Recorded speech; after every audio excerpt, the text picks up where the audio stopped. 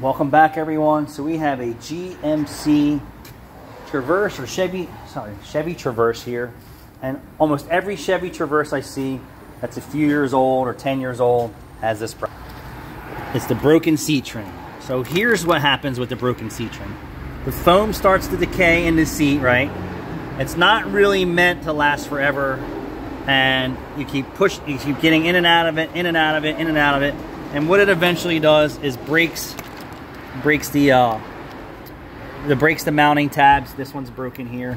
So this is what the new one is, and what happens is, let me try and get this a better view for you, is that this tab breaks, that tab breaks, and then it breaks in the back, and then you keep using it, and it breaks more and more and more, and then it usually winds up breaking the switch if the switch isn't already bad.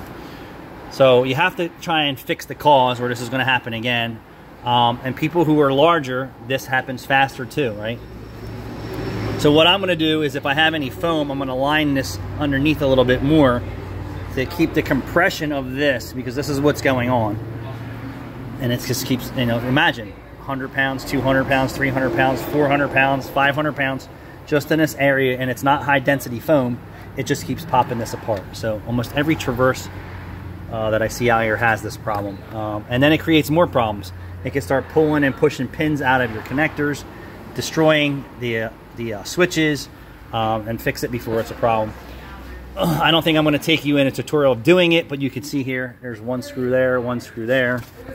There's push pins. So I'm going to get this serviced. We're also going to replace the switch here because the position going back was a problem. But like I said, I see this all the time. We're using all OEM parts from the dealer, OEM switch. Looking for hassle-free problems. Thanks for watching.